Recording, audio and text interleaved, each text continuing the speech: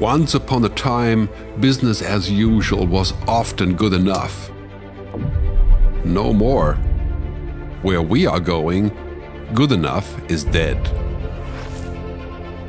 In a world where everything is connected, where everything is equally excellent, where performance is reaching perfection, there's only one space left to innovate in: you. Right now, you are a central point in the raging tornado of change fueled by digitization, mobilization, augmentation, disintermediation, automation. Well, the list goes on. Science fiction is becoming science fact. Think about self-driving cars or computers that can learn and think. The way we work will never be the same. The skills we need will be dramatically different. Winning or losing are now happening faster than ever before. So what's your response? How will you discover new opportunities in one of the most transformational times in human history? Are you driving change, or are you being driven by it? Disruption has become the new normal. With change, it's always gradually, then suddenly, well, things really have stopped happening gradually. This change is exponential. Everything that used to be dumb and disconnected is now wired and intelligent. Cars, cities, ports, farms, even our bodies will be wired with sensors and will talk to each other. These game changers are also combinatorial. They amplify each other, creating a perfect storm of change.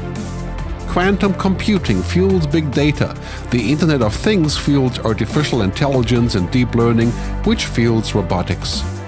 However, anything that cannot be digitized or automated will become extremely valuable. Human-only traits such as creativity, imagination, intuition, emotion, and ethics will be even more important in the future, because machines are very good at simulating, but not at being. Yes, robots and software will do some of our work, but this will allow us to focus on things that cannot be automated. To imagine change squared, you've got to start engaging more with what might be, not just with what is. Immerse yourself in the immediate future, 5 to 7 years out from today. We need to go beyond technology and data to reach human insights and wisdom. Technology represents the how of change, but humans represent the why. The future is about holistic business model. The opportunity is to be liquid, to learn just in time, not just in case, not single improvements, but complete transformations, not individual systems, but new ecosystems. Humanity is where true and lasting value is created.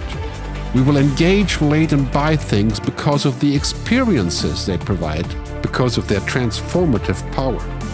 The future doesn't just happen. The future gets happened. The new way to work is to embrace technology, but not to become it. The future is in technology, yet the bigger future lies in transcending it. Let's live and lead from here.